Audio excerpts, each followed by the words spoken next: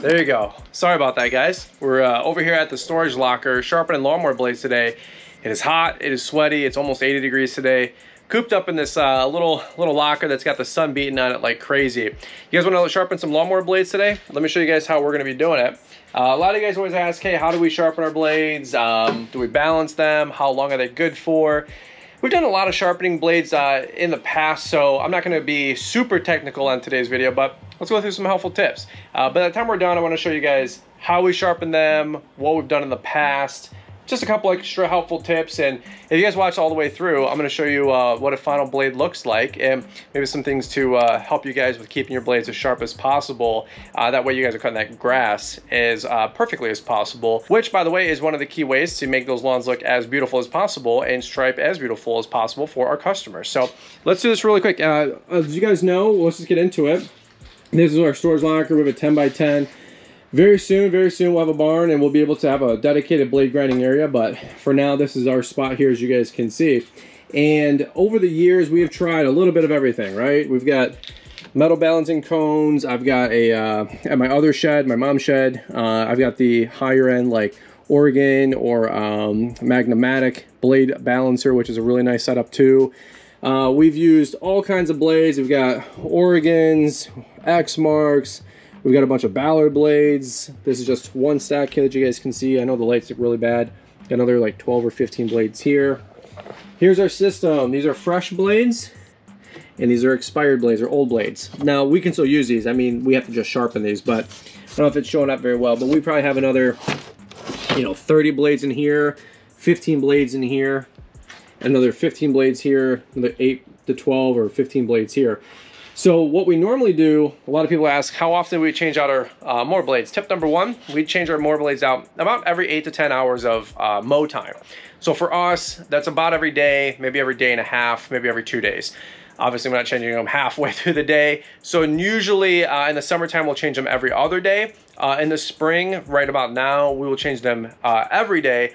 Also, in the spring, we'll keep our blades as sharp as possible, but we'll use like our oldest sets of blades just because, they're going to get dinged up, gummed up, hit rocks, maybe some curbs or concrete from snowplow damage, or concrete that's made it into the grass, or rocks and dirt from excavation crews, pipe crews, underground utility company crews, right? So usually we'll use our roughest couple sets of blades, still sharp blades, but sticks and rocks, all that stuff that tends to ding up your blades. No reason to ding up the nice new blades, right? So over here, this is our RBG 712 blade grinder. There's a 934 out there, which is a 9 3/4 horsepower. This is a 7.5 horsepower. This right here, orange disc, as you guys can see, it's about an 8 to 10 inch wheel. We've done a video on how to replace this, but just a couple of screws here takes off the lid, just a threaded bolt for the spindle for the blade. Kind of like a rough, I don't know, 40-60 grit sandpaper. This right here was a dream come true. I've been through tons of blade grinders over the years, but this one is a dream come true. This was $500-600 that we bought, I don't know, 4 years ago now, 3 years ago now. Absolutely changes the way we sharpen blades. In fact, this is a Ballard high lift blade right here. You guys can see, look at that beautiful steel that's exposed. Just cuts it and cleans it like crazy. Sharpens that right on up. Like a samurai sword, right? Now before that, and before this thing, which by the way, this is just a jig, and I'll show you guys how to use this here in a second. But all you're doing is putting the mower blade in the cradle and 5-6 good passes, maybe one on the back side, just to get that final tip, because this cradle, if I'm not mistaken, is set up for about 30 or 34 to 35 degrees. Most blades are 28 to 35 degrees, so you got to kind of work with them. Some blades are set at a 45-degree angle, again, so it's not perfect. Also, for all you friends out there that have mulching blades or curved blades, you do have to use a freehand angle grinder to touch those up. I guess there is a jig for mulching blades. We haven't invested in that. As you can see, all of our blades are medium or high lift blades from all the different brands that we've acquired over the years. Let me show you a final blade really quick. This is something you guys are probably curious to see what it looks like. Again, hopefully that's showing up. I know the light's a little rough in here, but again, these are what we use, and the guys know to throw them all into the used box. Somebody will come in every 2 or 3 weeks, spend an hour and a half grinding all these things out, put them in the fresh box, and we just use the impact and switch them over. This right here was what we used for the longest time, and sometimes we do have a curved blade, or maybe we're sharpening up a customer's lawnmower blade or a neighbor's blade that asks if we can do it. We'll do it for 10 bucks or something like that. And we have our vise that we bolted to our workbench. This was on Amazon. I don't know, it was like 100 bucks, nothing crazy. And this one right here, you just put the blade in. I just set this up really quick, but as you guys can see, a couple passes with an angle grinder, 1, 2, 3, and you're typically good to go. A lot of people always ask what kind of grit we use for the disc. Most of them are 40 grit. The lower the number, the more rough it is and the more it's going to take off. You should be fine with a 60 grit. If you want to get a little bit more aggressive, use a 40, but 60, something like that, should be just fine for you guys. Beyond that, in our station, we've got hearing protection as always. Always keep them around. And we always have safety protection, so glasses. Last thing you need is to get a shard of shavings, in your eyes or dust. That is not cool, right? You guys can see all of our clippings in here, all the grindings. Stuff is just wild. We definitely need to wipe this off or vacuum it down. And then lastly, I know some of you guys are always wondering, hey, like, what do you do for a power source? Well, we got 2 generators in here. We got the Ryobi, and then we also got the Honda. This is the 2200. Maybe if it helps you guys, I can leave a Amazon link or something like that if you guys want to check it out. If you want to buy one, fantastic, but at least you know which one to shop for. These are great. These are great just to have on hand, just as a responsible homeowner or adult, have these extra little generators in case the power goes out. But these are great for running at job sites. Maybe you got to charge some power tools or have corded power tools. This Honda 2200, I think it's like the EUI or something like that. Absolutely awesome setup. So a lot of words, but let's jump into it. Let's grind a couple blades out. I'll show you guys a couple helpful tips and show you guys how we do it. I'll demonstrate it for you. How do you guys sharpen your lawnmower blades? Do you guys use an RBG 712, a jig like that? Maybe the Magnamatic? Do you guys use an angle grinder? A couple quick passes? That always works too. I did that for, gosh, 12 years until I could afford a nicer blade grinding setup, more permanent setup like an RBG 712. Or do you guys have like a crazy setup like the 934 from Wall Industries, or do you guys have the Magnamatic? I know that thing's like $5 grand, and Mitchell Gordy, shout out to Mitchell. He's down in North Carolina. We did a shop tour with him, what was that, last year spring. He's got like the Magnamatic setup, which is like $5 grand. Another great setup, way above my pay grade, but Mitchell's got a part-time blade grinding business, so he sharpens a lot of people's blades and does a good job doing it too. Maybe Mitchell's can leave a comment, and maybe he's got a video or something like that. He can show you guys his setup. All right, let me put the GoPro here. We'll do a quick little demonstration, and we'll get the Honda going and show you guys how we do it.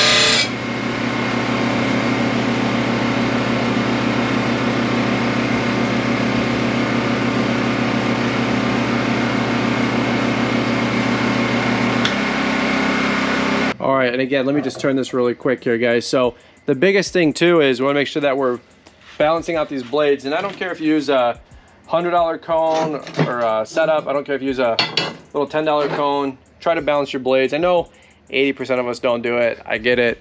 But at the end of the day, it is a nice little insurance policy just to make sure that your blades, when they're spinning at 24,000 feet per second or whatever the rotation is, we just want to make sure that they're as balanced as possible. Of course, there can't be a Brian's Lawn Maintenance video without a jet or a train mile down the road there's a train. No train horns for the last hour and a half, but of course, why would it not be as soon as I hit record on a YouTube video? Thumbs up for train horns. So as you guys can see, this blade is pretty balanced, maybe a little top heavy over here. A couple passes, we can clean that up. Question for you guys. Do you guys scrape this all clean? You know, maybe you got a scraper. Do you guys scrape all your grass clippings? Because that could be a big contributor to having some additional weight on the blade. Some other quick helpful tips I want to give you guys. My gosh, of course the train's got to be going through, man. I just love it. Some helpful tips if you guys are going through the jig.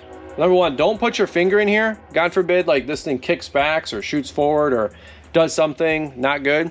Also, outside of safety glasses and hearing protection, make sure you guys, if you have long hair, you know, that's put up, guy or girl. You don't want your hair getting stuck into the spindle or wheel, God forbid. That would be catastrophic. Wear gloves if you can, as much as possible, but like even something like this is a little too loose for me. Okay, so maybe like those FG gloves or like a nice sturdy work glove, that's fine, just because these blades can get pretty sharp. But anything loose or like, you know, a little cheap cotton glove that you get, like those brown ones when we're doing landscaping, raking or something like that in the spring or fall when it's cold out, those I would not use, because if you're going through a couple passes and you have your finger down here and that gets sucked in, your finger is going with it, even if it's a loose glove. Okay, so no gloves with these unless they're a really nice strong glove that's very form-fitting and very tight, nothing too loose or saggy or baggy. All right, again, when you're going through that cradle, couple quick passes, 1 2 3, I kind of flick mine in a little bit to get that last little tip, and then we'll kind of do another blade or two pass just to keep this final edge as even as possible at about that 30-degree angle the whole way down. One last thing I'd say, and this is where a lot of people get those rounded off edges, and I'd love to hear your guys' technique, but don't, when you grind out, roll it down. Don't roll it, when you're grinding, don't roll it down with the grinder or with the wheel, because that's how you're gonna start rounding this out. And you wanna keep this off as squared off as possible. That's gonna give you the max amount of lift with this blade being as squared off as possible. Hopefully I'm making some sense there. So let me show you guys, as you guys can imagine, when you're rolling, don't go down, okay? Don't roll down, just roll straight off, right? Roll straight off, don't roll down, all right? I know it's kind of a nerdy topic, but I struggled with sharpening lawnmower blades for the longest while. I think this is one of our strong suits. This is something that helps us with our cut quality, is having fresh, sharp blades, something that we do that most guys don't. Most guys change their blades out every freaking week or two. They just get lazy, especially when it gets hot out. And it's a mandatory for us at the end of the day. We fuel up and we change our blades, okay? That's something that separates our company a lot different. There's tons of blades out there. You got the Ballard blades, you got Oregon blades, Exmark blades. They all work great. Just convenient to buy them at the dealer if you want Exmarks or Oregons. Convenient to buy them online if you want the Ballard blades. They got the new gold blades. A lot of you guys have been sharing some great photos and feedbacks of those. So any which way, those are just some quick helpful tips. Love to hear if you guys got something extra or something else that maybe we missed, but that's what I got for my video for today, guys. Hope you are doing well wherever you guys may be. Keep up on that blade maintenance, and if this video was helpful for you guys at all, big thumbs up, super appreciate that. And if you want to participate in the conversation, leave me a comment down below. What gets you guys goose with sharpening blades? Angle grinder, bench grinder, wheel grinder, Magnamatic? I don't know, let me know. All right, that's all I got for you guys today. You guys have a beautiful one. Hope you're enjoying spring and summer. Catch up with you guys on the next one.